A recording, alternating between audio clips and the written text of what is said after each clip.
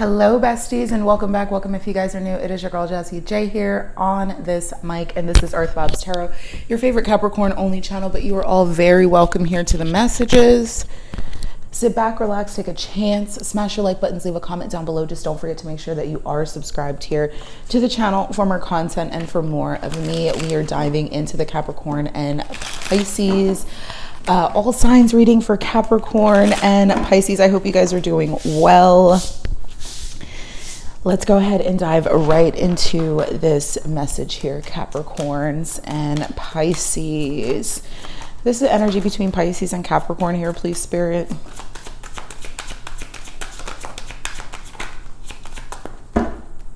Thank you so much. So we have the engagement ring, higher commitment, eternity, partnership, union, and completion. And then we also have the energy of karmic relationship, resentments and triggers, perceptions, intensity and letting go, turmoil and fleeting. And then there's the energy of the camera, reminiscing, making memories, learn from the past, and the perception energy again.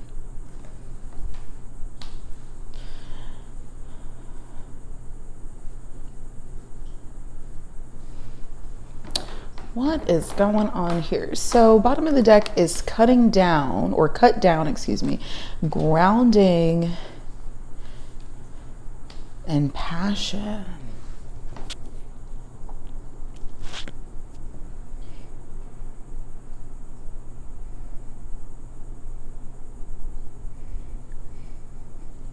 It almost feels like there is some sort of a learning experience coming in from this relationship or this connection.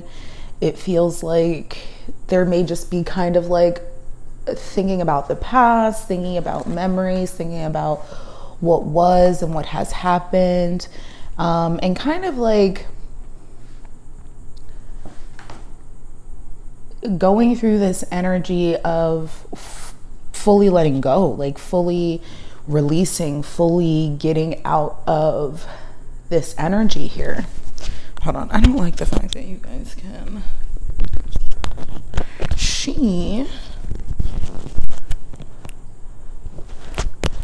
Oh my goodness.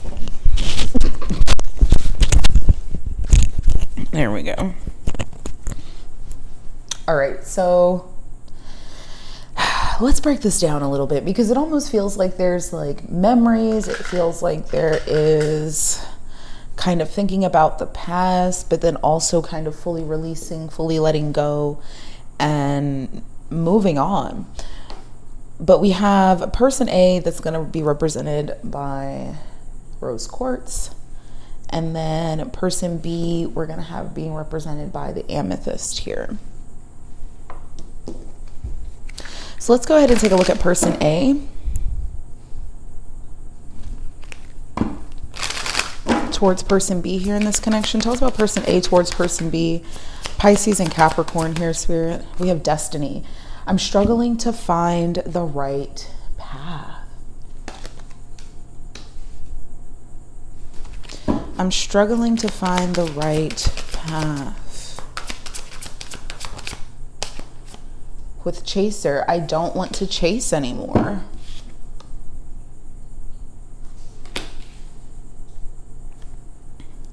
Bottom of the deck is missed opportunity, self-love, and soul contract. I almost feel like this connection between the two parties almost has occurred because of some sort of soul contract. I feel like this is an energy of like a relationship where we learn a lot from each other, where we end up growing, we end up evolving, and we end up basically, you know, growing into individuals that we were meant to be from this connection, from the things that we've been through, from the things that we've had experienced, you know, becoming a newer individual and more well-rounded individual because of what we have gone through. And this energy of destiny and this energy of the chaser, it feels like person B is like looking for somebody to love, looking, you know, just searching for love, seeking and searching for love, chasing after it. And person A is more dealing with this energy of trying to find the right path. They're not necessarily chasing, they're not necessarily going after, you know, anybody in particular, or, you know, in a very like forward focused movement of relationship. It feels like this person is just really trying to find what they need here. But I feel like the two people together, this connection is more or less a learning process, because engagement ring also states completion, and the completion of a connection, reminiscing on the past, learning from the past, and letting go of this very intense energy. Okay, so let's go ahead and take a deeper look here at this energy. We're looking at thoughts, feelings, and intentions towards one another. Now remember, this could be a self-love reading as well, especially if you have Piscean energy in your chart somewhere as a Capricorn, or you have Capricorn in your chart somewhere as a Piscean. All right. Show us what we need to see here for person A. Thoughts, feelings, and intentions towards the connection. Wow. So we've got the Tower.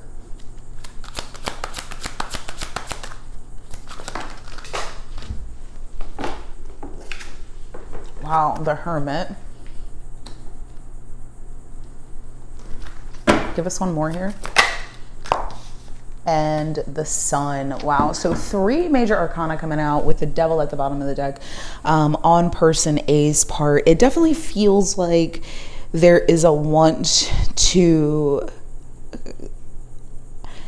I mean, the Tower is about like a transition, a transformation, and really allowing things to just kind of fall, right? It's finally time that this has occurred. It's finally time that this happens. And there's this energy of things no longer being in a harmonious union, things no longer being, you know, really in balance anymore. And it's been more of like a spiritual ride here, it feels like, for person A. And it feels like, you know, again, they have learned a lot about themselves, the Hermit, in this feeling space. You know, the Hermit is a very independent individual. They're very soul searching, soul seeking, becoming very spiritually enlightened in their journey.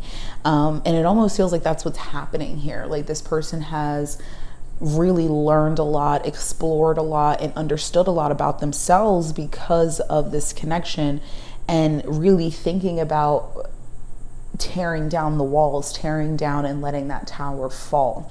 With the Sun coming out in the intentions, I mean, it's nothing but positivity, it's nothing but beauty, it's nothing but love and happiness and joy and all of those wonderful things that we think of when we think about the Sun. But I feel like this is more kind of faced towards the individual and less faced towards the connection, because I feel like there is this very deep like sigh of relief in the realm of kind of disconnecting, and really, you know, just kind of reminiscing on the past is nice, and thinking about what was is nice. But this higher commitment to self for person A, so that way they know they're on the right path, they're doing what they're supposed to do, they're following their heart, their soul, their dreams, whatever. It kind of includes this Tower moment on this connection. So we'll go a little bit deeper and clarify, but the Devil being at the bottom of the deck, Capricorn energy, with the 7 of Swords and the Fool. And I almost feel like there is a leap of faith or a chance that's going to be taken here by person A. And it comes through because there is a understanding of what may have been being ignored, or what may have been being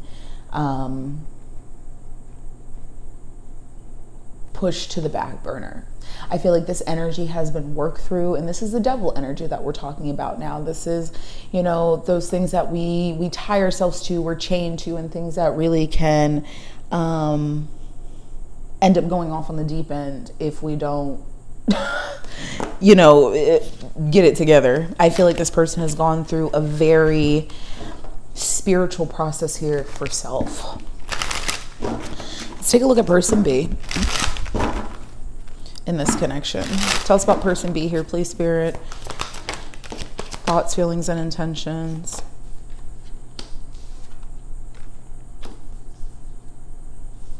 So the Four of Coins, the Magician,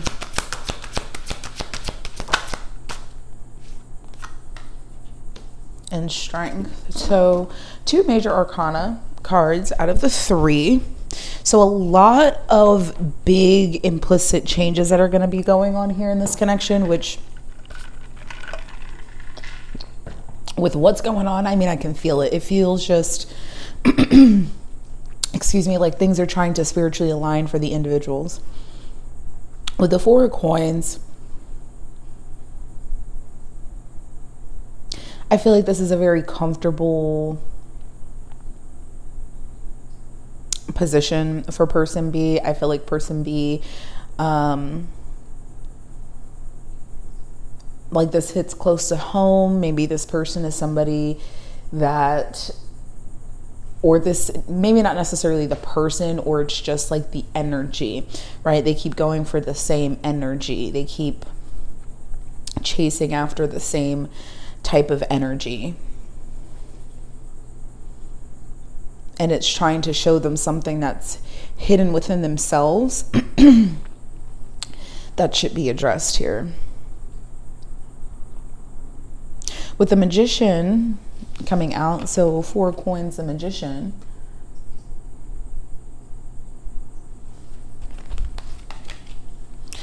I honestly feel like person B feels like they can, I don't want to say trick or manipulate, but they feel like they can get person A back. They feel like they can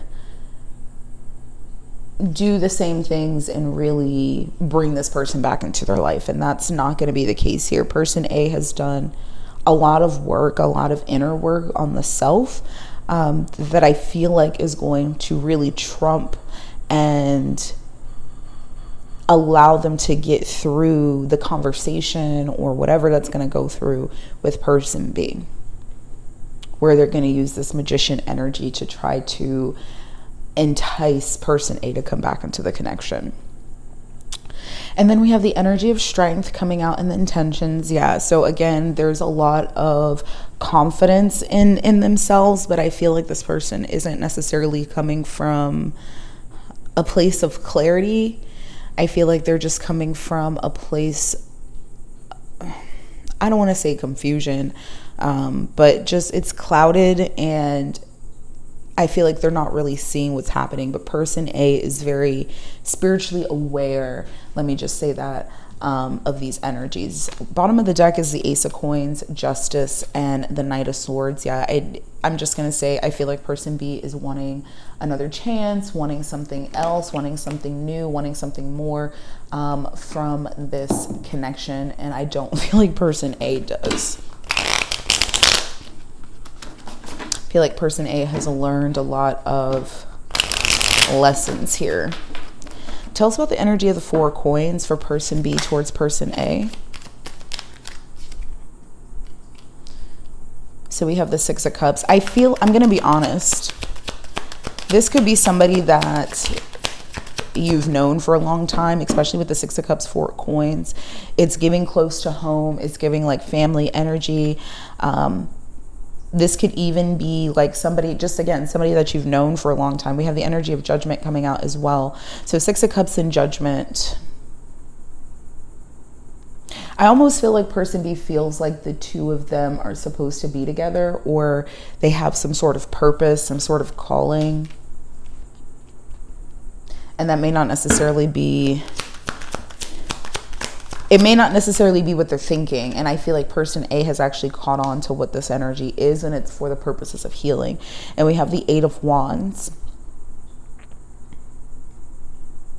Yeah, it's person A, or excuse me, person B is doing a lot of thinking about person A, doing a lot of like wanting for person A, doing just a lot of craving of their energy. And I don't necessarily, again, if this is not what your relationship is, that is fine, but this is what I'm feeling off of the energy. And it feels like I'm trying to heal and learn, and person B just kind of isn't on that track.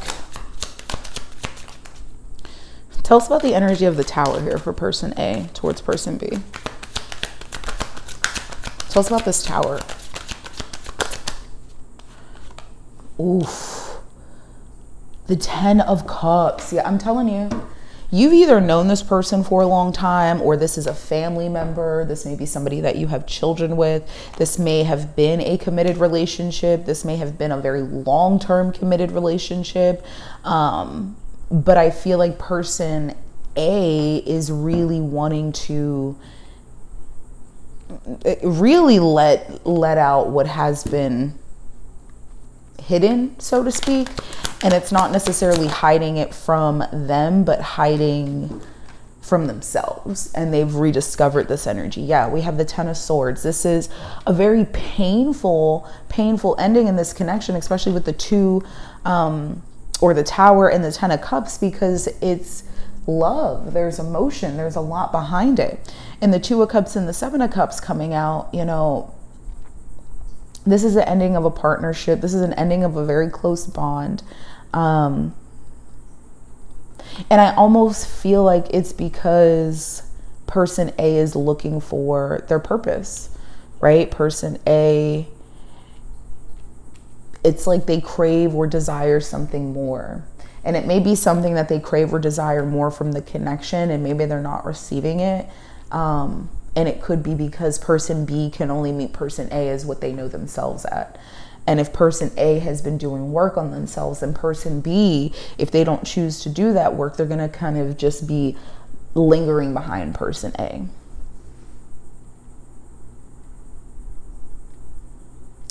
Wow.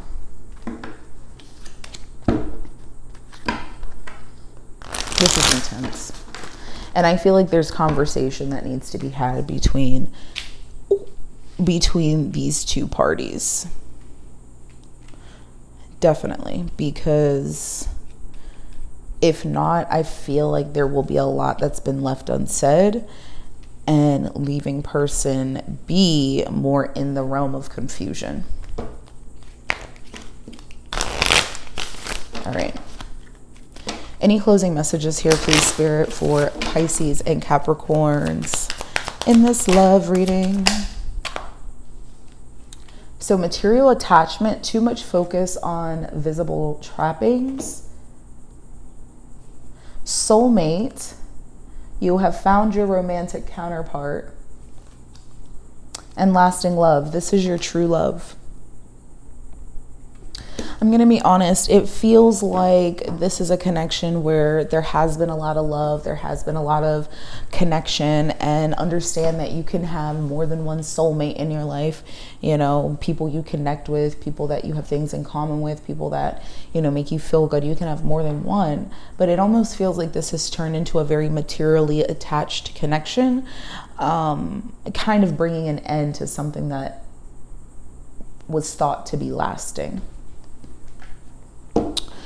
So bottom of the deck is you are worthy. Your worth doesn't depend on the other person. And obviously there's a lot more to this connection than what I'm tapping into. It feels like there's been a lot going on for a while, and person A is finally coming to the point where they can speak on it. I want to man up and honor you. I want to make it up to you.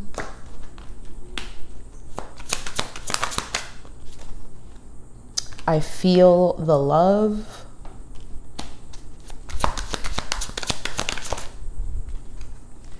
And you fill me up with happiness. So this could be coming from either party.